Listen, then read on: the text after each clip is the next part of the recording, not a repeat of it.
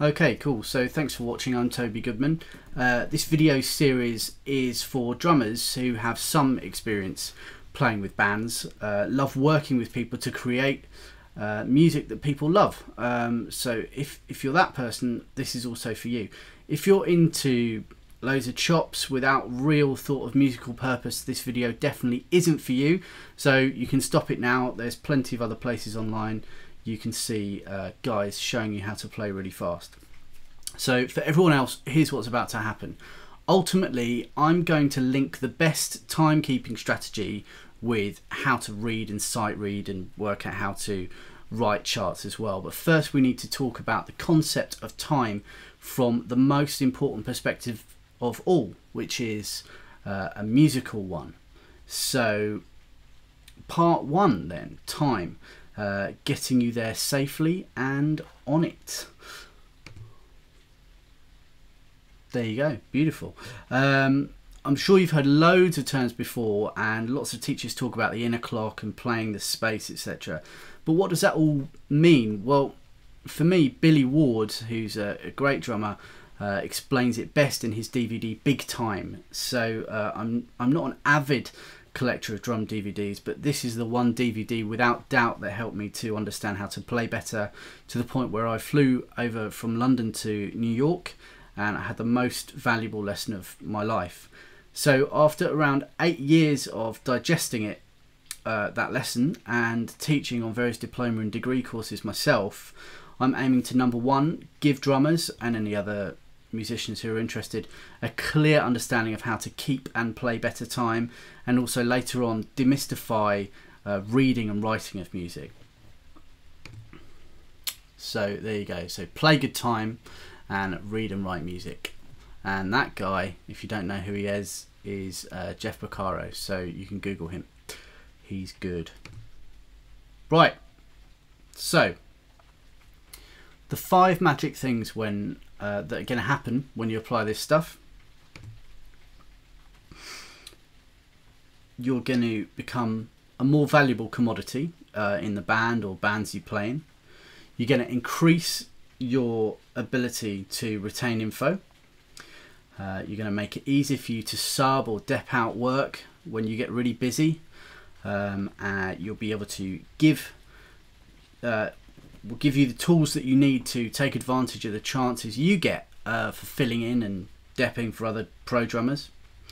And ultimately what that's going to do is improve your employability. So good times.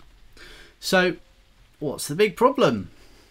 Well, there it is. I come across loads of drummers and other musicians, especially the ones at institutions where they're taught in instrument-specific groups, like all the guitarists with guitarists, all the drummers with drummers, where these students are focusing on the wrong type of performance. In fact, what they're doing is they're thinking in a competitive way and concentrate on technical excellence, which of course is important, but there's not enough emphasis spent and time spent on context and musical context. So we're looking for solutions to that problem, right? So back to the problem. Well, here's the race car, and I don't want you to be thinking like the guy in this car. Well, it's not cool because music's just not a sport. That's the main thing, and this is kind of a systemic problem in certain places, and certainly just, I guess, just the way people are getting information over the internet. It's not, there's no quality control, right? So people are kind of falling down pit holes and not realizing that, you know, when they do kind of show all these people their stuff, they don't really understand why people don't want to actually book them for a gig. So let's be clear, music isn't a sport. And what I'm talking about now is time. So let's get the time bit right first. Stay with me. You with me? Good. Okay, cool. So you want to be able to give people a good time. And you'll do this if you stop thinking like the F1 driver in that photo and more like the guy or girl who drives this car for a living. Right? So unlike the F1 car, there's plenty of room for passengers in this car, and the driver is putting his passengers before his driving experience.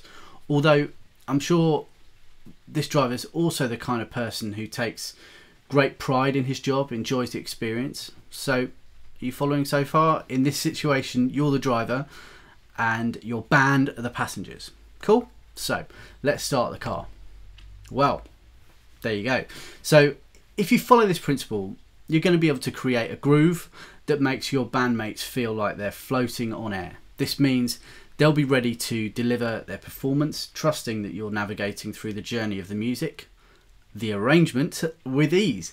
So your job is to make your bandmates feel like they are royalty on stage or in the studio. So there she is. Right.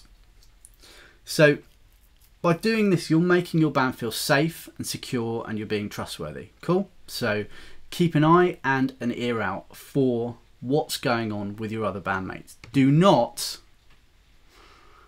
just look around all your gear. It's not cool. So be this guy, be the chauffeur. What's the result? Well, the result is the people in the band are going to finish that song feeling great, feeling in control.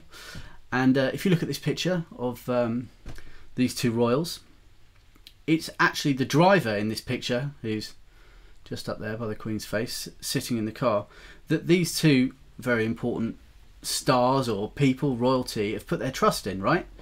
If the guy presses the accelerator right now, then old Kate's got a bit of a problem on her hands. So you need to be the limo driver, okay? Cool. Or the helicopter pilot. Anyway, I digress. So the main thing is you're going to enable your band to feel like these guys, and now suddenly I've got the right Queen when you sit behind them. And what does that mean for you? Well, that means people will start to want you. Yeah, sorry, wrong one. The phone will ring, and you might even get special messages from other musicians trying to book you. So, hurrah.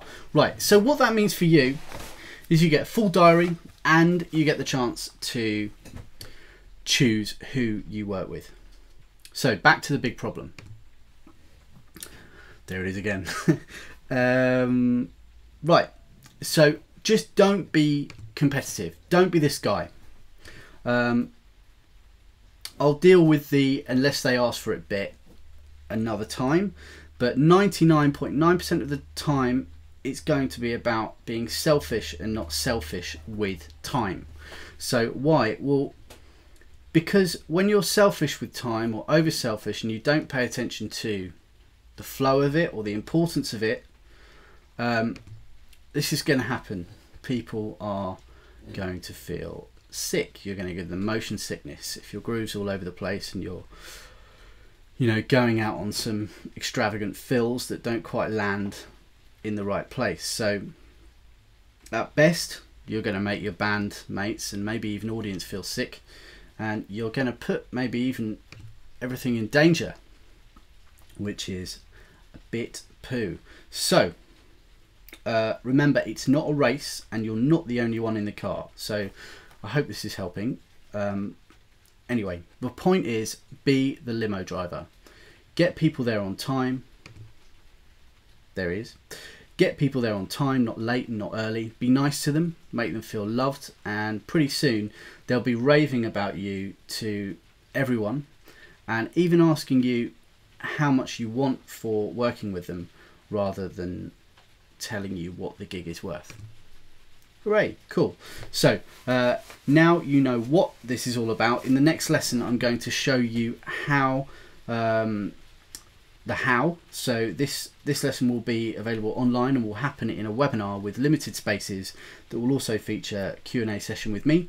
If you want to be on it, just ping me an email and I'll send you the sign-in options. If you can't wait for that, I'm available for private lessons on Skype and in person, but really limited availability. So you'll need to book early to ensure that you get a slot. I really do hope that you found this little collection of slides helpful and my words, and I look forward to hearing from you all. To get in touch, you can find me over at www.tobygoodmanmusic.com, and thank you very much for watching. See you next time. Cheers.